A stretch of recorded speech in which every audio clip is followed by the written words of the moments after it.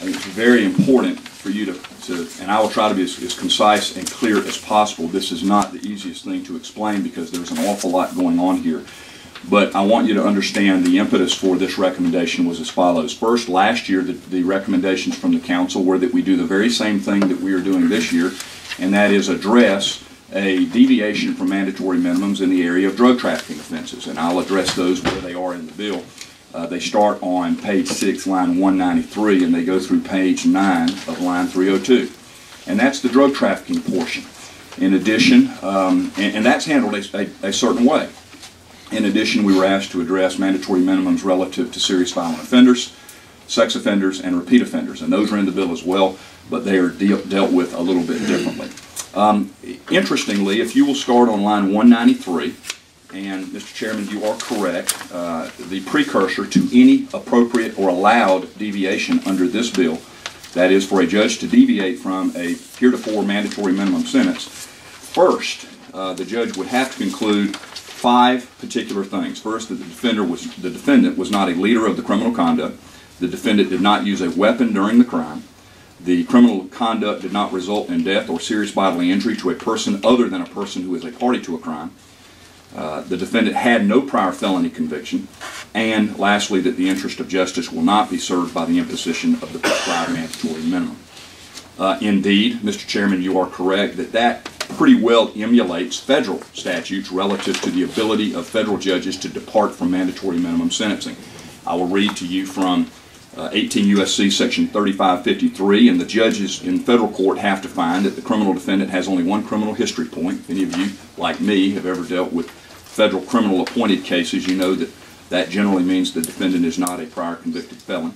Second, the defendant did not use violence. Next, that the defendant or that the offense didn't lead to death or serious bodily injury. Next, that the defendant was not an organizer, leader, manager, or supervisor. And then, in essence, that the ends of justice would be met. So we're not really refiling new ground, Mr. Chairman, in the area of mandatory minimum deviations for drug trafficking. Well, why might the council even be considering it? And I think there are a number of answers to that. The first is probably that there is a general consensus among the council and among the Department of Corrections, and as proven up by the data, that our drug trafficking statutes are very rarely capturing the kingpins, who we were intending to capture.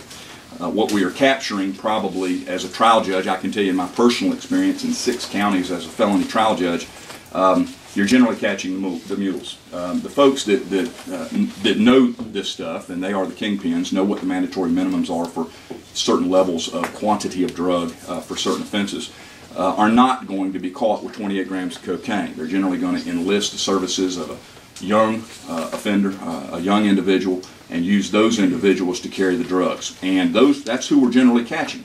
I did ask at the chairman's request that the Department of Corrections look at their 2012 prison admissions for trafficking. Mr. Chairman, you have referred to those numbers. There were 2,672 prison admissions for trafficking in 2012. 129 of those had no prior felony convictions. Now, if you added, in addition, as you are correct, Mr. Chairman, all of the other criteria, the number of people that were probably affecting by this bill, if you were to pass it relative to drug trafficking mandatory minimums, would be relatively small. Yet, it is important for each individual case to be decided on its own merit and to give judges discretion in deciding what is an appropriate sentence. This bill does not abolish mandatory minimums for drug trafficking. Indeed, all it does is sets a lower minimum threshold that the judge could consider under appropriate circumstances when all 5 of these criteria had been met. And even then, the judge is not required to deviate from the current mandatory minimums, only that the judge may. I think that's very important for you to know, and if you look on line 193, it says the judge may depart if the judge concludes, and then those 5 criteria. So that was the impetus. And they serve every day of that sentence. They are not eligible, even if given under this statute a mandatory minimum sentence that is lower than the current mandatory minimum sentence, they will still not be eligible for parole, earned time release, or otherwise. They're going to serve every day to the door, of course, only giving them credit as the Constitution and law requires for time served in the county jail prior to their conviction.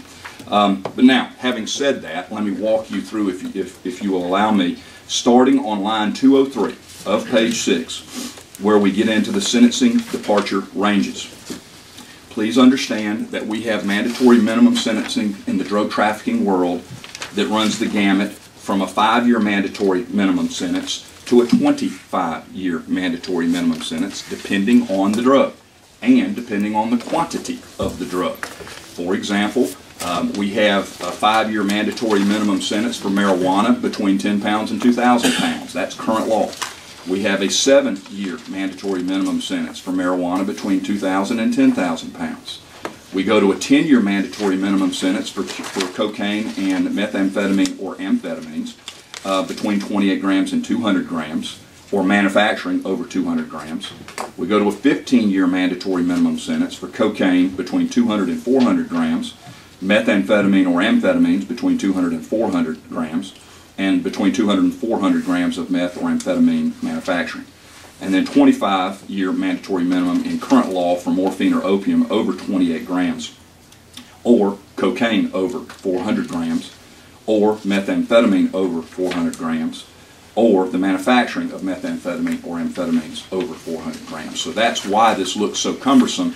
I've gotten it broken down in the bill and can walk you through that. But as you are correct, Mr. Chairman, all that is being proposed relative to mandatory minimums in the area of drug trafficking, and in each of these drugs that are in current law, is you take the bottom end, whether that's 5 years, 7 years, 10 years, 15 years, or 25 years, and allow the judge to depart 50% downward where those 5 criteria have been met. And I can walk through that. All of that starts on line 205 of page 6 and runs through line 240 of page 7.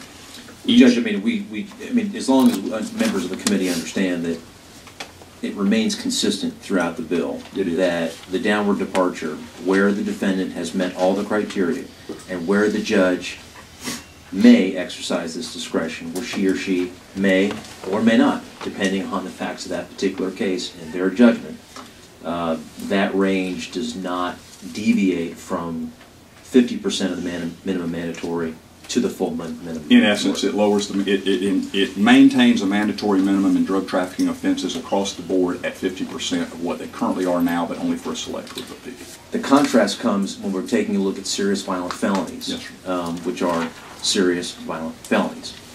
And the deviation that we've made there, that the governor has proposed, is given the fact that it is that we are talking about a serious violent felony, that downward departure in the sentencing would only occur if there is agreement between the prosecutor and the defense lawyer, and of course the defense, and then of course accepted by the judge. That is obviously a higher threshold. Why? Because it is a serious violent felony. Is that correct? It is. So as I stated earlier, we're dealing with mandatory minimums 2 different ways: lowering by 50%. Only in certain cases the mandatory minimum in trafficking, and that, as I've told you, is all of lines of last part of section 4, all the way through 251 of line 8. Section 5, because it deals solely with ecstasy. Ecstasy is dealt with differently than in 161330.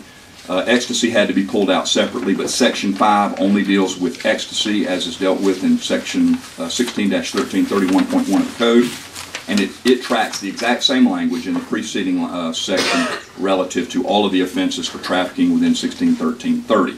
Then, and I think it's also fair to note, although not probably as significant, that in addition to allowing a judge to deviate downward 50% on all the drug trafficking offenses, the monetary fine could be lowered by 50% as well.